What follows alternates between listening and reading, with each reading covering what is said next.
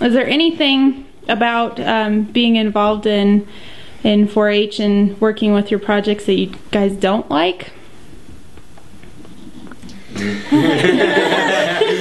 Everybody looks at Tammy.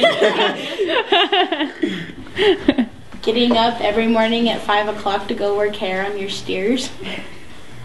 And you have your animals. If it's a steer, you have them several months before fair that you have to work with them. Same with the pigs and lambs and all the other animals. You have to work a long time before to get them ready.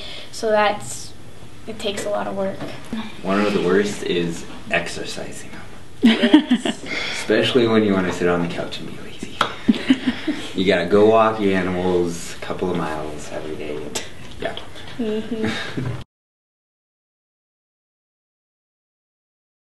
Well, I think you were expecting record books. They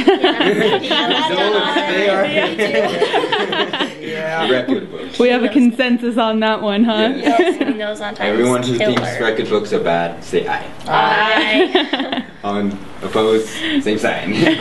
But it is a skill. It is a very good skill, yes. Would you say a lot of the things that you all mentioned that you don't like, even though they're not the most fun, do you think that they're beneficial in the long run? Yes. Yes.